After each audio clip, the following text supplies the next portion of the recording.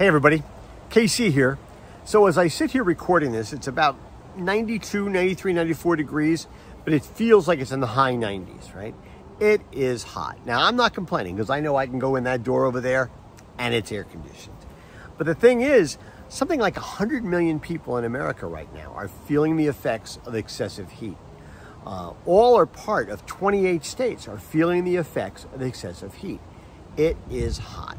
Now, scientists basically say they can't say that this particular heat wave, as it's being felt all over America, can be attributed to climate change, although they do say this is exactly what they expect the effects of climate change to be.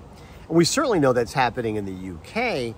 The UK is a place where they're basically built to warm people up during the winter. They're not prepared to cool people off during the summer. Something like 5% of the entire UK has air conditioning, and they're dealing with excessive heat. It's really, really bad. Hey, listen, out on Jones Beach on Long Island, climate change is creating a situation where there are more sharks than ever before. They've had to close the beaches. Now, I know this sounds like I'm going to make a movie reference, but the fact is, because of climate change, the waters are getting warmer, sharks are coming closer to land, it's creating issues. Now, this is something we all have to pay attention to. There are 3 cities that I know of right now that actually have chief heat officers. We've talked about 2 of them in the past on Morning Newsbeat, Miami and Phoenix. Los Angeles now has a chief heat officer that's basically trying to figure out what the city has to do to deal with the impact of excessive heat on the infrastructure, on people, on all sorts of things. And I guess one of the questions I would have is, in your company, do you have a chief heat officer?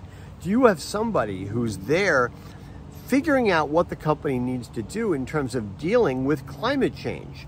Lots of things can happen. Like roads could buckle and it would be difficult for trucks to get to your offices. The electrical grid could break down. We know that's happening in certain parts of the country. Are you prepared to deal with that? More staffers could get sick because of the impact of heat. Listen, the food industry depends on air conditioning. I remember years ago somebody telling me that basically a supermarket is a big refrigerator, big freezer. It depends on how you moderate it. What are you going to do if your electrical grid goes down? What are you going to do if it's impossible to get your stores and your warehouses to the temperature that you need it to be at in order to take care of your food? Are you prepared, or are you in denial? I mean, it seems to me we've reached a point in human history and in business history where these are the kinds of things companies have to think about. Retailers have to be prepared to deal with, and that you need to have somebody in your company who is focused on these issues and focused with coming up with solutions to deal with the situations as they develop. Now, listen, I know not everybody's going to agree with me on this one. I get emails all the time. I got an email just yesterday from somebody who said, oh, I was talking about something having to do with climate change, and it had to do with gas stations. And somebody wrote in to say, oh, bitching and moaning. All you people ever do is complain. I don't know who you people are. Well, I actually do know who you people are.